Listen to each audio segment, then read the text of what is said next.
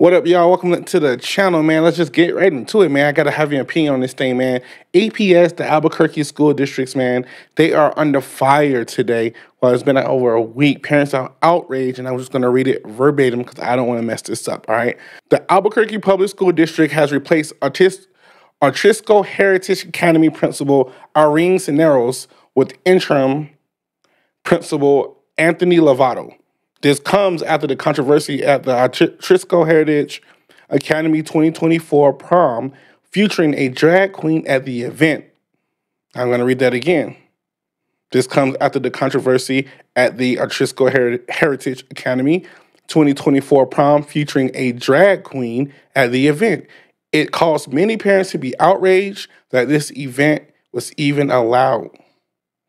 Well, it says it caused many parents to be outraged that this was even allowed at the event, but you know, the way we read in American education, I'm a victim of it. Anyway, you know what I'm trying to say, man. But this is crazy. I actually have some video of it, so I'm gonna show you right now. Video of a drag performance at a high school prom has some Albuquerque parents and students outraged. Meanwhile, the performer seen in that video says he was just invited to be there, and now he's getting flooded with online threats. Tonight, we have a look at the video that is fueling this controversy. We're saying, wow, you should have seen what we experienced at prom. Prom, it's a night where students get to let loose and celebrate. At most proms, you might find a DJ or a live band, but at a Trisco Heritage Academy senior prom on Saturday, the entertainment was not what many students and parents expected. A performer in drag invited to the dance. The performer was filmed dancing and lip-syncing and dancing individually with students. That video has since gone viral, and it has sparked controversy. Parents we spoke to called the dancing lewd and inappropriate for a teenaged audience and are wondering how it was approved by the school. Something like this is not appropriate for a high school event. Something like this should be for adults. What did they think they were going to get out of it? Like, that's so inappropriate. News 13 spoke with the performer over the phone today, who expressed anger over the online and media attention, but declined to go on camera with us. He told us he was invited, not hired to perform. He also told us since the video has blown up on social media, he has received numerous death threats, and his employer has received threats as well.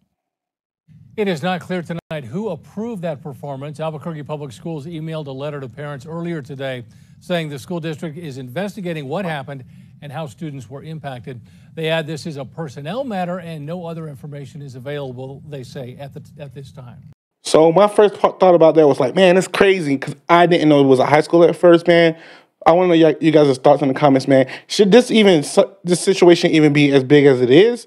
I mean, I had to put my personal beliefs about things when it comes to, like, you know, the LGBT community aside because, and think of a term of, are high school kids, you know, already seeing this? Are they already exposed to this? And at this age at high school, I mean, let's be honest. I mean, even though when we grew up, we never saw it.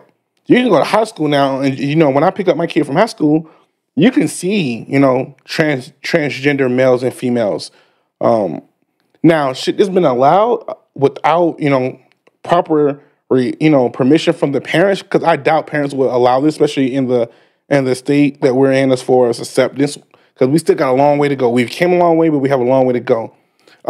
Me personally, even with my beliefs, I don't think I would assign or give permission for my kids to be exposed to that, even in high school, because I just think that that's something that you do as an adult, and that's something you expose yourself as an adult to make that type of decision.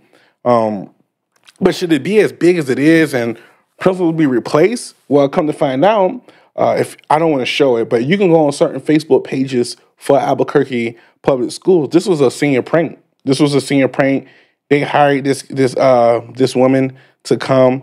They knew that they were going to get in trouble, but they did not know it was going to be at this magnitude and cost teachers their jobs and principals their jobs. I just wanted to know your thoughts because when I heard it and it was shown to me, I was just like conflicted of, well, I've seen transgender women and men in high school already, which is crazy, but I've seen it. But then at the same time, I'm just like, what?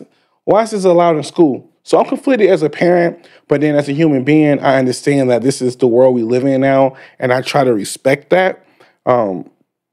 It was just a shock to me that today and age that these things are still happening. So I just wanted to get your whole I just want to get everyone's take on it, because I was kind of conflicted of should I be worried about this, or not necessarily worried, but like, is this a bigger deal as the public schools are making it or parents are making it? In my opinion, it is, because permission wasn't given. That was my only issue with it. It wasn't given. Now, if a poll was taken and most parents said, hey, they want this performer, obviously this must be the culture of the school, so let's make it happen, then cool. But to just expose other people's kids to this type of environment who they raise not to be a part of it, because you got to think there are other people going to this prom whose parents are very, very, very old school, very conservative, who would not accept this, and not all of us are open-minded to go, whatever, they've been exposed to worse. They're already doing things they're not supposed to do. They're already cursing.